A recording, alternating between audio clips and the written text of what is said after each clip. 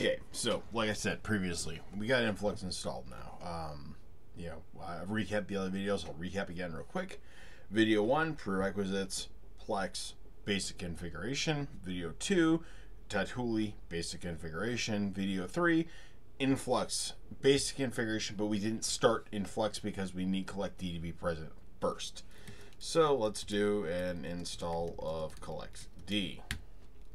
Pretty straightforward. It's a standard Ubuntu repository, so we don't need to include anything special. We'll just go ahead and say install. And I'm going to, for the sake of interest here, let's see how fast this goes.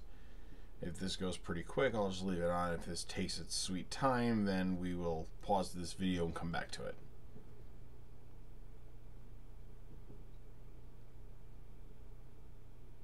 And we'll go ahead and pause it. And we're back. So we've got CollectD fully installed. So let's hop back up in the folder for a minute here. And if we do, let's just do this. Let's make it easy. Boom. Do we have CollectD? We do. So let's go into CollectD's folder. And what are we presented with? Alright, we have a CollectD.conf that we need to modify before we do anything. Alright, so in here we want to turn on the base stir, and we want to turn on the plugin stir, and there's the type DB that we mentioned earlier in the previous one. So here we're just going to take this. We do not need that extra line. We're going to comment that out. So that enables it. Now the next thing we need to do is we need to find, you can see all these plugins here. I have not tinkered with them. Feel free to. I don't know what they'll do, so hey, have fun. We need to turn on network. So network is right there. Boop, turn that on. Then we need to go down and find the network plugin, which I just might have almost passed. Nope, not yet. There it is. Netlink network. Okay, so here we want this to turn that on. We need this to specify where we're going and what port. Because this Telegraph server lives on the local host, we can use the loopback address and specify our port that we configured in the previous step.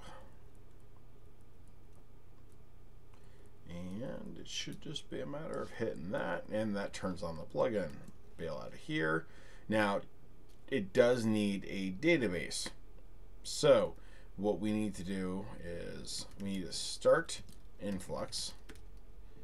And I have a feeling, actually, you know what? I'm going to bypass something here. I have a feeling that influx is going to yell at me because CollectDB isn't fully up. But let's see. User share CollectD. Yeah, exactly. Because the service isn't running, the types DB doesn't exist yet. So this goes into what I was saying in the previous video about the influx stuff.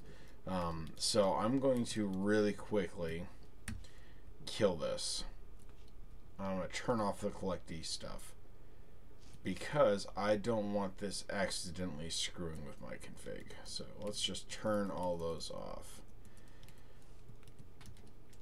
Now I should be able to do a CTL start influxdb, and if I do a status, if I typed correctly, that would help.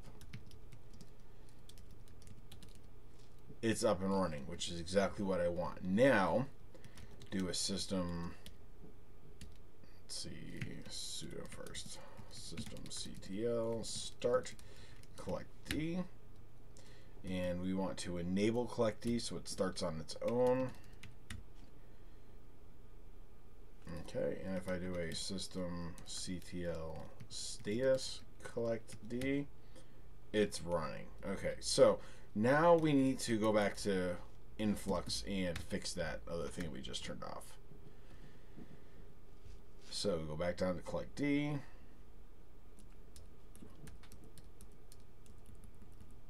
turn that stuff back on, and if we do systemctl restart, that'll restart it, and if we do a status on it, we should have, it's running. Perfect. And just out of curiosity, CollectD is also running. So we should be good to go at this point. We should have CollectD up and running, and influx is up and running. And the next step is to do telegraph. Actually, I stand corrected. The next step is actually going to influx, and we need to create database CollectD. This way it's got somewhere to put the data it's collecting. And just for safety's sake, let's restart systemctl, restart CollectD, and make sure it's running. Good. And out of curiosity, let's just clear that out. Clear. There we go.